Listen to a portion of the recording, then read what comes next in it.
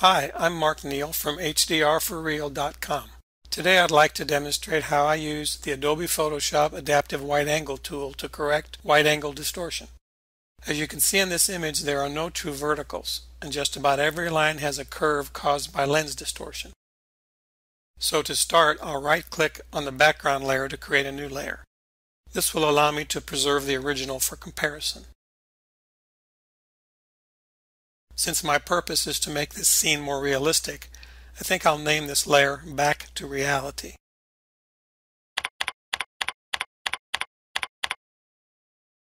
Next, I'll select File Adaptive Wide Angle. This brings up a new display with a few very powerful functions. I'll select the Constraint tool shown here. I'll start by straightening the diagonals to get a cleaner vanishing point perspective, basically lining up the top and bottom edges of the trailers. Watch the magic.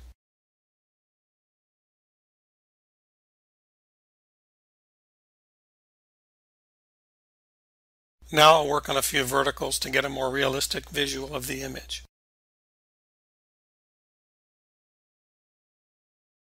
A right-click on the bottom of the line gives me a choice of line angles.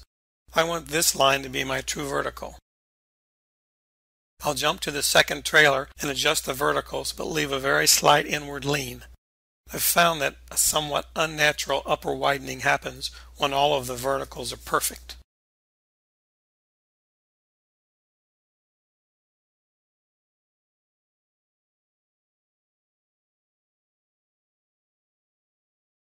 By grabbing the upper or lower blocks of the circle, an almost infinite adjustment is possible. If you look closely, you can see that all of these adjustments have eliminated the nice straight horizon that I started with. So I'll click at the left side and pull my line to the right and drop it where I want my true horizon to be. The horizon is a little crooked now, so I'll right-click and select Horizontal to get a perfect angle. The image looks pretty good now, but I've sacrificed too much foreground at the 20mm focal length. To eliminate some of the wide angle distortion, I'll change the focal length to 50mm. This looks really nice now, but the vertical line at the front of the trailer has suddenly done a tilting act.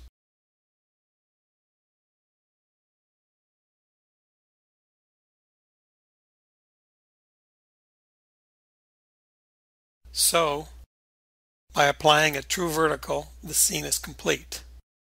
Now that I've finished the adjustments, I'll click OK and complete this session with some final cleanup steps. With both layers on, the image looks good at first. But what about those ugly overlapped areas on the right? By turning the background layer off, I can clearly see what needs to be fixed. My first step is to select the Crop tool. And starting at the upper right-hand corner, I'll mouse down to the best selection.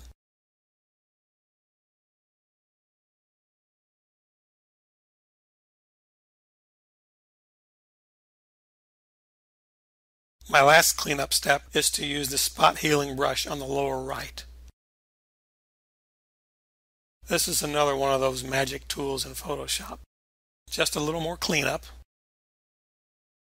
And here's the finished image. Now I'll compare this with the starting image. The difference is very noticeable.